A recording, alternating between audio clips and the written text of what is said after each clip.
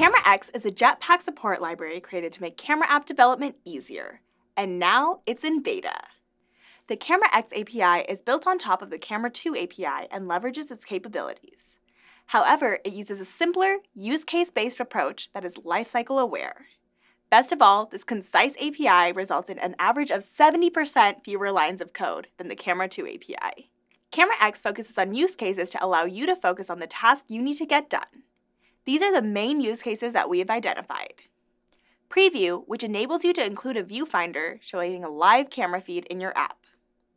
Image analysis, which enables you to access camera frame data to implement features such as object detection and augmented reality.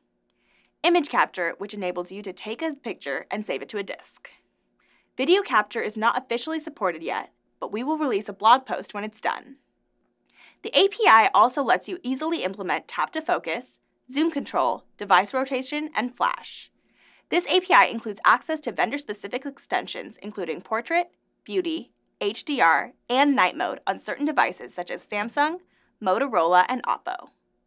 Since it's built on top of the Camera2 API, this API is backwards compatible to L, which covers over 90% of devices and eliminates the need for code blocks to check for which API version the app is running.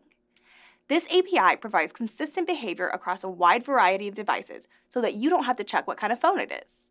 This is done through the extensive test lab that has the equivalent of 400 million devices. This lab uses unit tests and end-to-end tests in order to accommodate camera inconsistencies so you can focus on your app. If you discover a device that does fail, we do want you to file a bug at the issue tracker link linked below. We have resources to help you get started, like extensive documentation, a sample app, a code lab, a Stack Overflow tag, and mailing list, which are all linked below. The sample app on GitHub is a basic photography app and supports all 3 use cases. Try out CameraX and let us know how you like it. Remember to like, subscribe, and share. Happy coding!